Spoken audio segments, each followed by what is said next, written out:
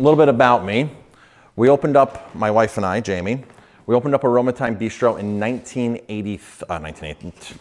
This year I moved to New York. 2003. 2003. 2003 we opened. And when we opened, we had none of the technologies. I mean, to have a laptop computer in a meeting in 2003 was very, very rare.